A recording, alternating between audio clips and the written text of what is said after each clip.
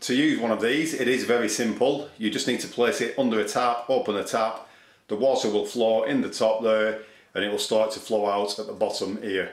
Wherever the level of the water reaches, that is the flow that you have achieved on your water in either litres per minute or gallons per minute. You do need to be careful if you've got an aerator in your tap, it can mess up the actual reading, so it's important you choose a tap that has no aerator or you remove the aerator from the tap. We're now going to take this inside and we're going to check a couple of taps in the property. We'll check the outside tap and the kitchen tap. If you're getting a poor flow rate, you can check to ensure that the stop tap to the property is open sufficiently. We're now in the kitchen. I've got the tap turned so that the handle is in the cold only position. I'm now going to open the tap and measure the flow rate. With the tap fully open, you can see that we're getting between 14 and 16 litres per minute.